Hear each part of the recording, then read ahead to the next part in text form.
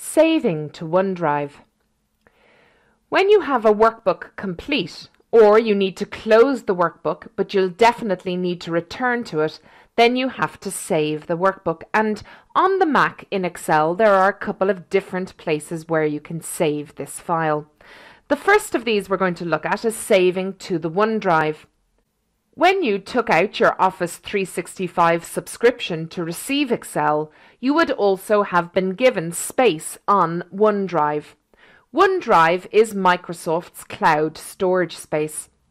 When you go to the File menu and come down into Save As, you can decide whether you want to save onto your Mac or onto OneDrive. Here you can see that it's defaulting to locations on your own Mac. Down below, however, is a button that will allow you to go to online locations. So if I click on this, you'll see now that it's bringing you on to your OneDrive area. It's giving me the recent folders that I've saved to on my OneDrive, and then here are the list of folders that are currently there. I can create a new folder on my OneDrive here if I want to by clicking New Folder at the bottom.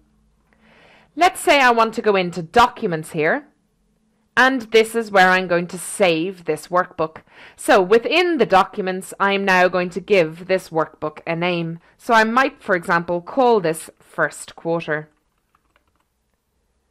So I've given the workbook a name. It's going onto my cloud storage called OneDrive, and it's going into the Documents folder. All I need to do then is press the Save button. By saving something onto your OneDrive, it means that you can access that file from any of your devices. So currently you're working on your Mac, but if you change over to your smartphone, your tablet, your iPad, or a Windows device, you will be able to access this file from there. So anything that you save on your OneDrive, you can then share with your other devices. You can also share this file with others on your OneDrive. Check out our OneDrive course in order to see all of the different things that you can do with files once they're saved to your OneDrive.